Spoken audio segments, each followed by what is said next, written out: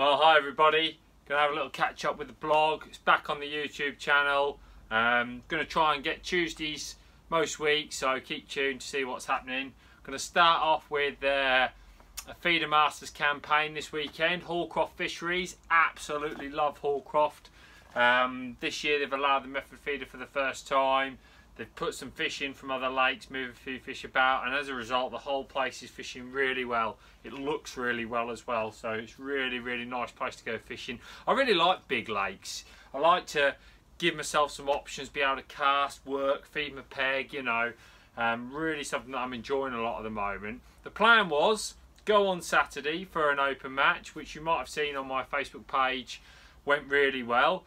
Caught a lot of fish, a little bit of detail about that. Basically, the island was pegged with a different match. A club were fishing on there, and the open match was on our bank on the outer bit of the moat pool and also on bridge pool. As you went round moat pool, I was the last peg on the outside, but then the inside kept going past me, and what it meant was you could only fish to halfway, weren't allowed to fish across, which was obviously different to how it was going to be on the Saturday, but very interesting nonetheless. Now, my plan was fish down the middle, about 20 metres, and then fish down the edges. And what you've got to remember about Hallcroft, it's a big lake. Now, this was an any method match, but with Feeder Masters in mind for the Sunday, wanted to have a practice. So I just took my feeder rods, and that was it really. What I had was a 10-foot Superior set up for the middle, and I wanted to try out one of the 10-foot Monster X's, which we've been testing a little bit. They are so good, so really wanted to try one of those out. So I set one of those up for down the edge. Now, on this middle line as well, I set up another rod just to feed a little bit of bait. What you've got to remember is in feeder matches, you can't use a catapult or anything like that. And also, it was really windy, and I think a catapult would have gone everywhere, bait would have gone everywhere. So I used one of the feeding feeders to put the bait in, and it allowed me to introduce hard particles of baits. What I did was I got a bait tub, mixed some 6 and 8 mil pellets together, and I wedged them in this feeder, and that meant that I could cast out and feed bait on a clip really accurately. And I did that at 20 metres.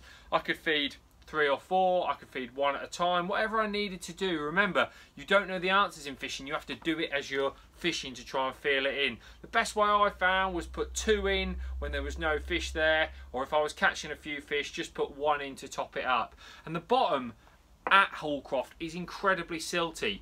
And I've been out this week with Joe filming for Preston, and we found there was a massive difference using the lighter feeders. This was a large ICS 20 gram feeder, which is what I used on the day. Because it's large, it lays flat on the floor really well, and basically it means when you load it up it doesn't dig into the silt. So that was the plan for the middle, and really I was going to use a smaller one in the edge, which will work no doubt, but I felt the fish really wanted some bait here, so I moved up to a 30 gram in that was set up for that Monster X rod down the edge. Those were the 2 lines. Started down the middle and had a fantastic start. I was using a white or yellow. I fished white a lot, to be fair. Like the white with a bit of yellow on. I don't know what it is about that, but I just feel like it gives me the best of both really.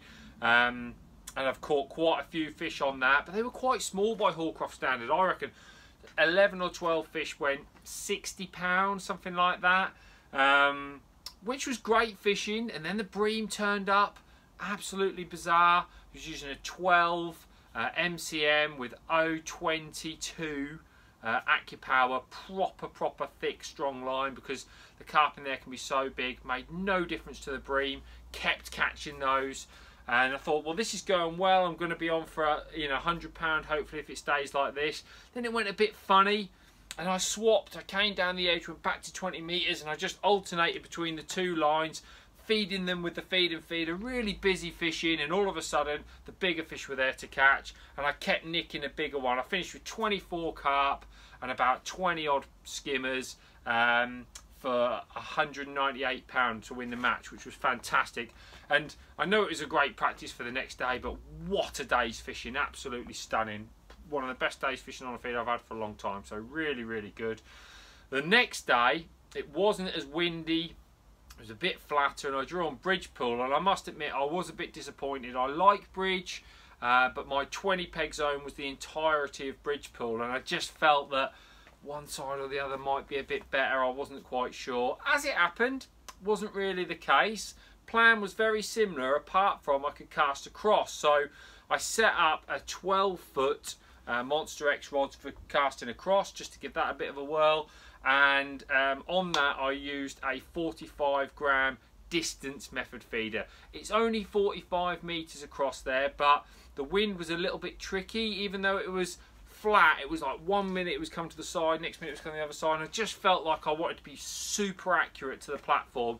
And as well, with that line going out and it's sloping away from the far bank, a heavier feeder held better. So 45-gram distance method for that, really, really nice. Now, I worked the middle, and a lot of people started across, and it worked for me. I caught probably 4 or 5 carp. It was going well, and then I caught 7 or 8 skimmers. I heard Simon Fry was catching on the other bank, but apart from that, it looked like me and him were in for a pretty close battle, and I was really enjoying it. For some reason, everything just faded away. Third hour, I just lost everything. I don't think I had a fish for over an hour. I tried starting a new line. I went back across, tried being patient. Nothing seemed to work for me, which was really, really disappointing.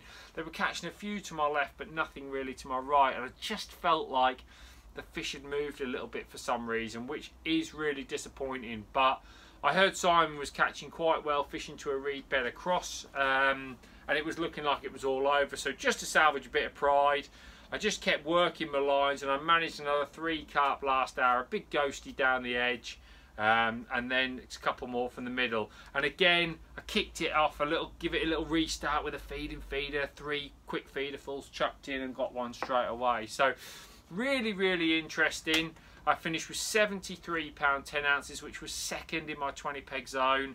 It's killing me not qualifying, but you know, keep being there or thereabouts all the time. I do know that I will get an opportunity. Just having somebody nick me the other time, won my 10 peg section. There's not a lot really you can do about that. So the good thing is I'm enjoying some good feeder matches, and that is really, really good. I do want to touch on what I was putting around my feeder, because a couple of people asked me about this, and I have been doing it for a while, and you've seen it on a few bits. You have to use fishery pellets there at Hallcroft. I like to blend the 2 and the 4 mils, so I've used 50-50, 2 mils and 4 mils.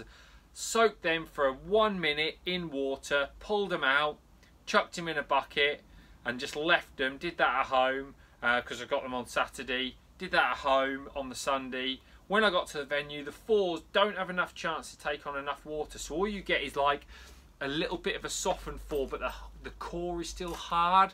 And I think feeding hard pellets for these carp is important. I do think they like eating hard pellets along with the soft. So I like to mix it up on my method feeder. Now, in order to get them to bind, it's got to be the bait booster. And what I'm doing is almost using this like water, if you like, to bring the pellets round. But of course, it's so sweet and strong, it's making the pellets completely different from everybody else. So when I've got them mixed up in my tub, you couldn't squeeze them on a method feeder because they hadn't taken on enough water. Put the banoffee on, it sort of brings them round, and they go perfectly on your method. They break down really well, and of course they're really, really sweet, which is great when everybody's chucking in fishery pellets. So it worked really well for me both days. You're talking about 270 odd pound of carp and skimmers over the 2 days. That's a cracking couple of days fishing. Well done to Simon Fry qualifying. Eddie Bryden, a good friend of mine, winning the match. Brilliant job there, Eddie. And Brian Sullivan won the other section. So they were the 3 qualifiers at the Feeder Masters event. For me now, going to be really interesting. I have got quite a lot coming up. We've got the World Club Championships in Croatia in July. So at some point over the next couple of weeks, we're actually flying out there to have a little look at the venue for a couple of days. Any excuse, I suppose, to get on a plane and go to Croatia for a couple of days.